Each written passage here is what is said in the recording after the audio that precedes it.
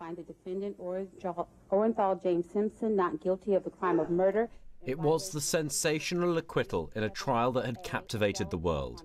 OJ Simpson, retired American footballer, was found not guilty of the murder of his ex-wife Nicole Simpson and her friend Ron Goldman. But police never found the weapon that had been used to kill them.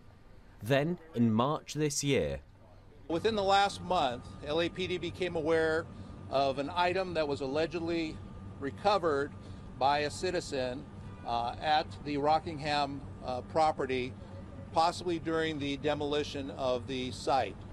That item was a knife. A retired Los Angeles police officer said a construction worker had given it to him, claiming to have found it at OJ Simpson's former property when it was being torn down. DNA tests have now ruled it out as a possible weapon used in the murders in 1994. In a tweet, the LA Police Department said LAPD has determined the knife has no nexus to Simpson-Goldman murder investigation. The investigation remains open. OJ Simpson is currently serving a 33-year sentence for armed robbery and kidnapping, which he was convicted of in a separate case in 2008. Ben Bland, BBC News.